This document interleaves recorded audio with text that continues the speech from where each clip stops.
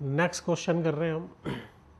Infinite numbers का एक हमें लैडर दिया हुआ है और वो लैडर किस तरह का है कि एक रो में हमने एक कैपेसिटर जोड़ा, कितने माइक्रोफैरड का, 1 माइक्रोफैरड का।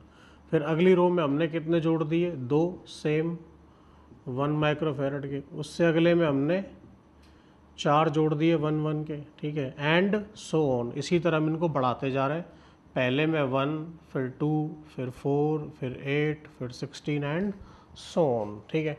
हमें पता करना है अगर हम इसको इन्फिनिटी तक ऐसे जोड़ दें तो इसका नेट कैपेसिटेंस क्या होगा, ठीक है। वो कैसे पता करेंगे, ठीक है, तो वो हमें देखना है। तो देखो, इसके अक्रॉस तो 1 है, इसके अक्रॉस कितना होगा, 1 + 1 क्या हो जाएगा, क्योंकि 1 × 1 तो ये होगा सीरीज़ में, तो सीरीज़ में है तो ये होगा 1 × 1/1 + 1, सो ये हो जाएगा 1/2। इसी तरह इसको देखेंगे तो क्या होगा, 1/1 1/1 तो क्या हो जाएगा 1/4/1, तो 1/4 आ जाएगा। इसी तरह 8 वाले का 1/8 एंड सो ऑन। और फिर ये सब कैसे हैं, पैरेलल में। पैरेलल में सारी कैपेसिटी क्या होती है, जुड़ती है। जुड़ती है तो एडिशन हो जाएगा इन सब का, किस किस का, 1 + 1/2 + 1/4 + 1/8 टिल इन्फिनिटी।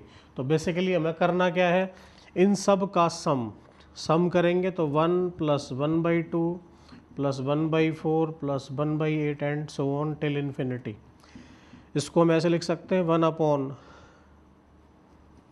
की पावर 0, 2 की पावर 1, 2 की पावर 2, 2 की पावर 3 एंड सो ऑन। तो एक तरह से जो ये सीरीज बन रही है उसका कॉमन रेशियो आप सब ने कॉमन रेशियो पढ़ा होगा। कॉमन रेशियो होता है पहला ये टर्म और उससे प्रीवियस वाला, या ये वाला इससे प्रीवियस वाले का डिवाइड कर दें, तो 1/2 का स्क्वायर डिवाइडेड बाई 1/2, तो कॉमन रेशियो क्या आ जाएगा 1/2, जिसे हम आर से डिनोट करते हैं। और इस तरह की जो इनफाइनाइट सीरीज़ होती है, ठीक है, अगर हमें कोई सीरीज़ दी हुई है और वो है A R square till infinity, तो ये होता है उसका फर्स्ट टर्म। आर मैंने आपको बता दिया, आर क्या है, आर है कॉमन रेशियो। कैसे आएगा, कोई भी टर्म और divided by term divided by previous term. तो देखो यहाँ भी निकालोगे तो क्या आएगा, आर, ठीक है। ऐसी सीरीज़ का इनफाइनाइट टर्म्स का जो सम होगा वो कितना होगा, वो होता है A/1 - R। तो ये इसका सम है इनफाइनाइट। तो A की वैल्यू, पहला टर्म यहाँ पे क्या है, देखो फर्स्ट टर्म है 1, तो ये हो गया 1 माइनस R क्या निकाला हमने, R है 1/2, तो 1 - 1/2, तो 1/1/2, तो क्या हो जाएगा 1। तो इनफाइनाइट सीरीज़ का सम आया, तो इसकी कैपेसिटी क्या आ गई, 2 माइक्रोफैरड। इस तरीके से सॉल्व होगा। आई होप आपको समझ में आ गया होगा। देखो सीरीज़ पैरेलल का कंसेप्ट तो इसमें ज़्यादा है नहीं। इसमें क्या है, अगर आपको ये आता है और मैथमेटिकल में ये आता है कि सम कैसे करना है, तो बड़ा आसान है क्वेश्चन करना, ठीक है। नेक्स्ट क्वेश्चन देखते हैं। नेक्स्ट क्वेश्चन कर रहे हैं हम। हमें एक सर्किट दिया हुआ है, इस सर्किट में इस पैटर्न में एक 1 यहाँ का और 2 यहाँ का, ये 2 ये 2 ये 2 ये 2 ये 1 1 1 1, तो ये इनफाइनाइट तक दिया हुआ है। और हमें पूछा है कि फाइंड इट्स कैपेसिटी। तो इसकी कैपेसिटी हम कैसे फाइंड आउट करेंगे। देखो हमने मान लिया कि इस पूरे की जो कैपेसिटी है वो C है, कितनी है C। अब इनफाइनाइट टर्म्स जोड़ रहे हैं, अगर हम एक आध कम जोड़ दें या एक आध ज़्यादा जोड़ दें तो उससे कोई फ़र्क पड़ने वाला नहीं है। और जब उससे कोई फ़र्क पड़ने वाला नहीं है तो यहाँ हम क्या करेंगे, इसको शॉर्ट करते हुए यहाँ तक ले आएंगे और हम ये मान लेंगे कि इसकी कैपेसिटी हमने इतने की सबकी कैपेसिटी क्या मान ली, C, ठीक है। तो इसके साथ जुड़ने के बाद भी क्या रहनी चाहिए, सी, क्योंकि ये देखो ये इनफाइनाइट नंबर का सम है, तो एक आध और जुड़ जाएगा तो उससे कोई फर्क पड़ना नहीं चाहिए, वो सी ही रहना चाहिए। तो हम क्या करते हैं, इसको इस तरीके से ड्रॉ कर लेंगे।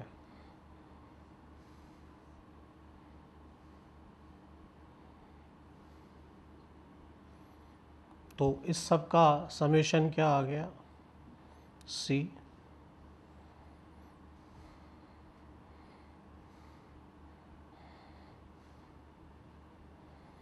तो ये है 1, ये भी 1, ये 2 माइक्रोफैरड।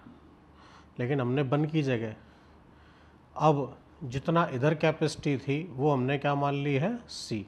और जुड़ने के बाद ए और बी के बीच में फिर से क्या होना चाहिए, सी होना चाहिए। अब देखो सी और 2 पहले बताओ कैसे हो गई है, ये हो गए सीरीज में, तो क्या होना चाहिए, सी इंटू 2 अपॉन सी प्लस 2। अब जो भी जुड़ के आएगा वो इसके साथ कैसा रहेगा, पैरेलल में होगा, तो डायरेक्ट हम इस तरह जोड़ देंगे। और इन सब का सम मैंने क्या बोला, इन्फिनिटी में एक लूप और जोड़ देंगे तो कोई फ़र्क नहीं पड़ेगा, वो सी के बराबर ही आ जाना चाहिए। तो ये होगा 2c प्लस सी प्लस 2, इसका एलसीएम ले लोगे, एलसीएम लेके यही आएगा, इसका क्रॉस मल्टीप्लाई कर दो तो 2c plus C plus 2, 2c plus सी स्क्वायर, 2c से 2c कट जाएगा, क्या आएगा, सी square minus C minus 2 is equal to 0।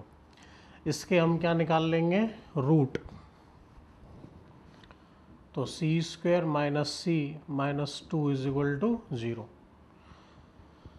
क्या कॉमन ले लें, इसमें से हम ले लें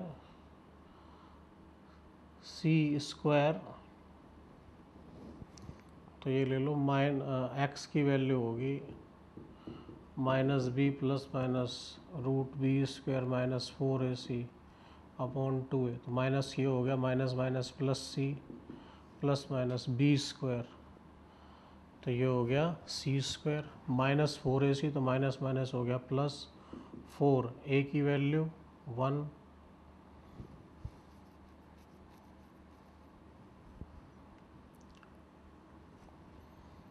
ये हो गया ax स्क्वायर, तो a की वैल्यू हुई 1, b की वैल्यू -1, c की वैल्यू -2।